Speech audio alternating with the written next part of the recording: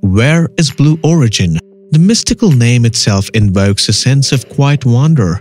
The Blue Origin, it's a name that depicts us as humans originating from the blue planet, our home, venturing into outer space. This is one of the aptest names for a company that deals with space tech and starships. Let's take a look at this company, where it is now, and what it is doing. Welcome back to our channel, and like SpaceX is to Elon Musk, we have Blue Origin to yet another billionaire, Jeff Bezos. We'll talk more about this in our video below. The Blue Origin is a private aerospace manufacturer and spacecraft company that sticks to the sub-orbital region and has headquarters in Kent, Washington. This was established in 2000 by Jeff Bezos and is led by CEO Bob Smith. Like SpaceX, the aim is similar: to make space research and travel more economical, thus progressing the rate of development in the field by leaps and bounds. They focus on building reusable launch vehicles and basic materials. Their next aim is to increase their service from sub-orbital to orbital flight iteratively.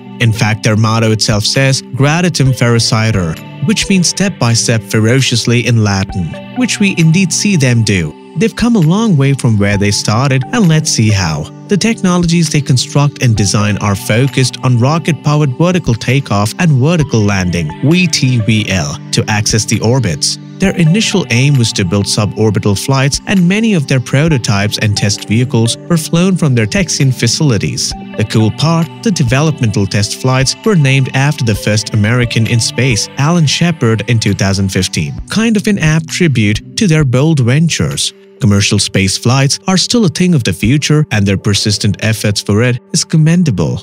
However, due to many hitches and delays, the date to accommodate the first passenger was pushed to 2019. The test flight seemed like a huge success. However, since 2015, they have reached a test altitude of 100 kilometers with a top speed of Mach 3, which is 3,675 kilometers per hour, reaching about the Kármán line successfully.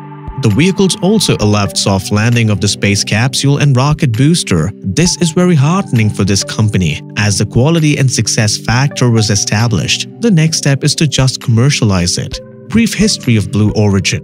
Blue Origin started out as a rocket engine supplier initially before 2014. However, they once forged a collaboration with the US launch system operator called United Launch Alliance (ULA) to build a new large rocket engine called the BE-4. The success of this inspired them to make and man its own orbital launch vehicle called New Glenn from the Florida coast. Qualification of BE-4 testing was expected to be done by 2018, but it got delayed to 2019. Once this was done, Bezos got energized. In May 2019, Jeff Bezos came out with Blue Origin's hopes and vision, the BE-4. The success of this inspired them to make and man its own orbital launch vehicle called New Glenn from the Florida coast. Qualification of BE-4 testing was expected to be done by 2018, but it got delayed to 2019. Once this was done, Bezos got energized. In May 2000, landing system as an extension to NASA's Artemis program to return humans to the moon. So the Blue Origin is expanding in both growth and concepts to make sure it leaves a mark behind.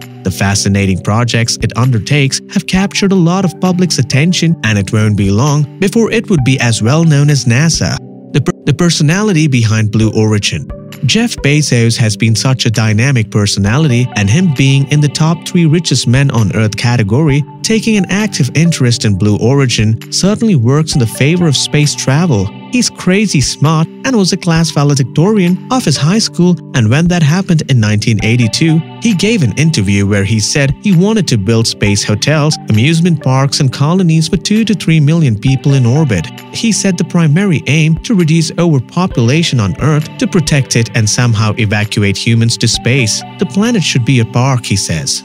In 1999, he watched the rocket-related biopic movie called October Sky and wanted to form a space company along with a sci-fi author, Neil Stephenson, and thus in 1999, Blue Origin came into existence. They first wanted to delve into rocket propulsion system and launch vehicles, but the company was always secretive about their plan and broke their self-imposed silence in 2015. And before that, people didn't even suspect what Bezos was up to when he started buying land and often said he was trying to do a land grab. Blue Origin wanted to fly with a crew in 2012, and Bezos said he wanted that dream realized. He also outlined his two targets: to decrease costs and increase the safety of space flights for humans, and he hoped by 2018 they could do it regularly.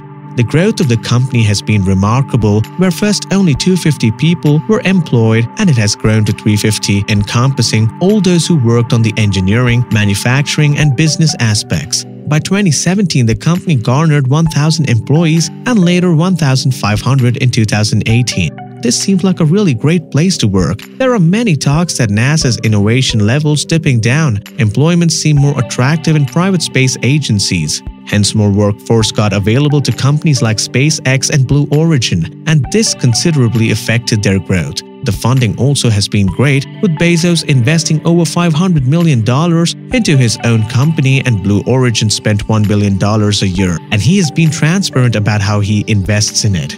Achievements.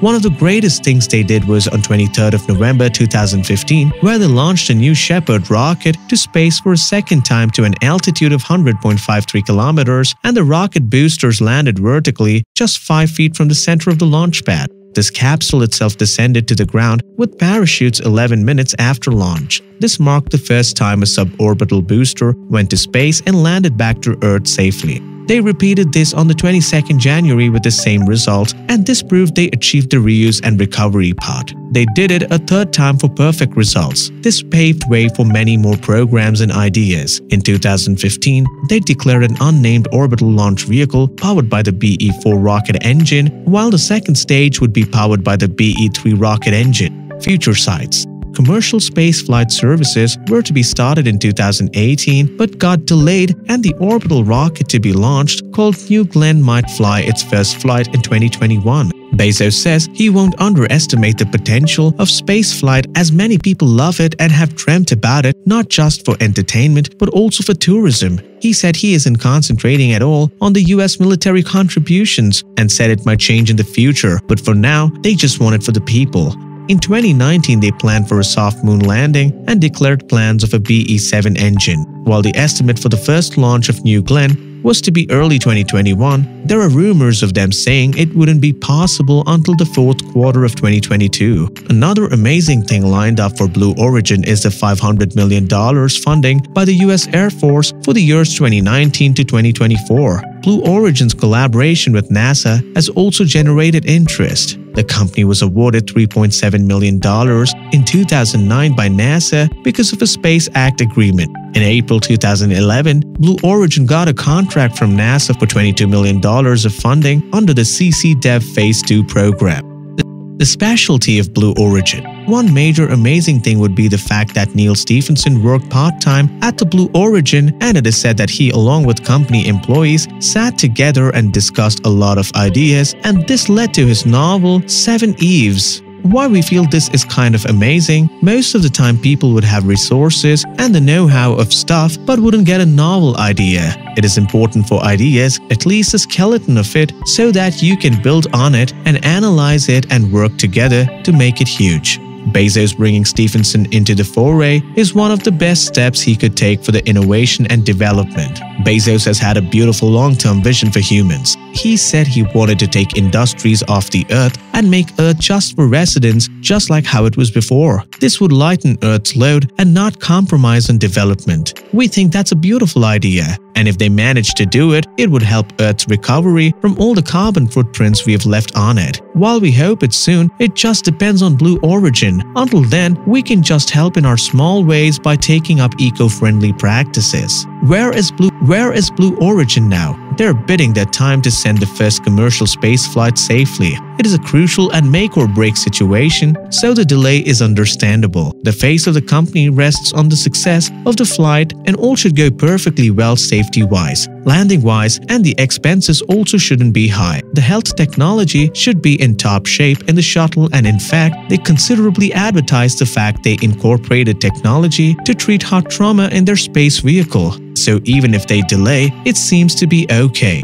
Bezos also seems to have a lot on his plate. However, due to his active status, Blue Origin certainly isn't sleeping. It might be a matter of just a few months before we see it in the news headlines again for yet another achievement. Bezos may not have the charisma and charm of Musk, because of which SpaceX is a household name of sorts already. Blue Origin is far less popular, but is working efficiently in the shadows and would let their work do the talking. We can surely expect great things from it. 2021 and 2022 might just be its year to take off, literally. What do you think about Blue Origin? Is there any snippet of information that we missed? Do let us know in the comments below. If you liked the video, hit the like button and share it with your friend. Subscribe to our channel for more such content. We'll see you in the next video.